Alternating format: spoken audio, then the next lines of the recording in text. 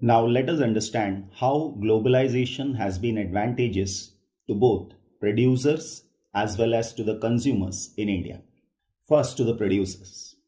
Now, several of the top Indian companies have been able to benefit from the increased competition because they have invested in newer technology and production methods and thereby raise their production standards. Second, they have collaborated with foreign companies. So what happened? They have gained from successful collaborations with foreign companies. Next, globalization has also helped in the development of IT sector. So we can say that good quality products are being produced at lower price. On the other hand, when we look at the consumers, there is a greater choice before the consumers who can enjoy improved quality and lower price for several products. People today enjoy much higher standard of living than what was possible earlier. Now we have seen that MNC develops with the help of foreign trade. Okay, so in order to develop foreign trade, SEZs are developed. SEZ is the special economic zones. Now special economic zones are set up by the central and the state government. These are developed with world-class facilities like the availability of electricity, water, roads, transport, storage, recreational and educational facilities. What are the features of special economic zone? First of all, the companies who set up production units in the special economic zone, that is in that area, they do not have to pay taxes for an initial period of 5 years. So they are given tax holiday for the first 5 years. Next one, the government has also allowed flexibility in labor laws. This is in order to attract foreign investment. And this also reduces the cost of labor for the company. Now, third, these SEZs are set up mainly to attract foreign investment. That is, foreign companies to invest in India. If we look at India before 1991, the scenario was different. It was difficult to start a new business.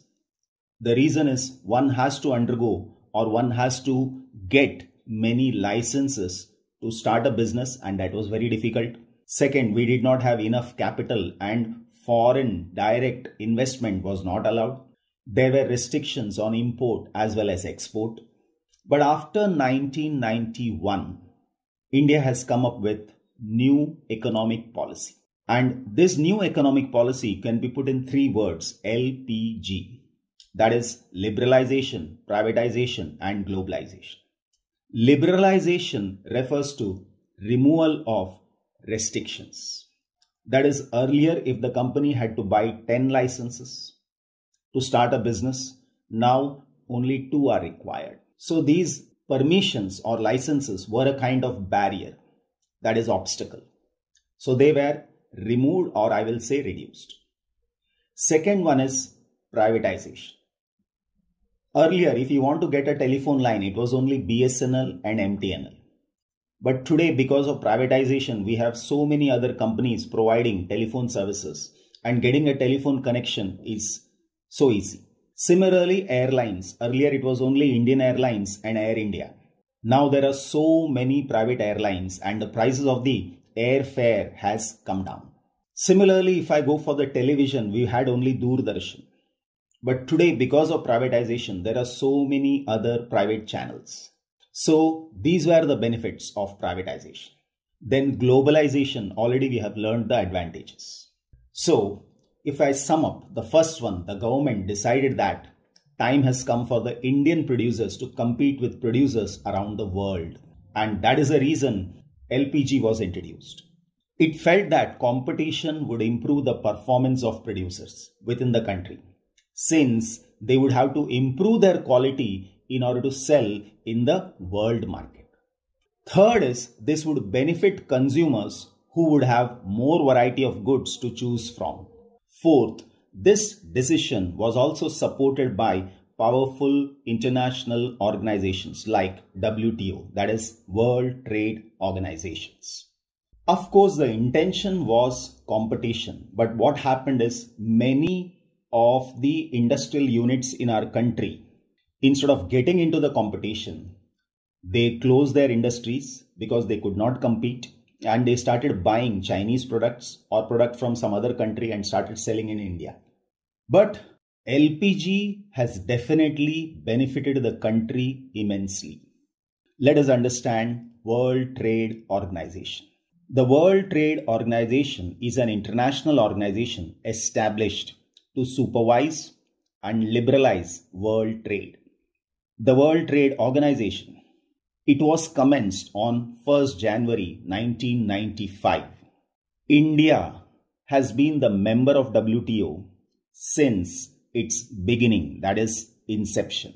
What does this WTO do? The main function of WTO is it encourages international trade through removal of trade barriers like import duties and import quotas.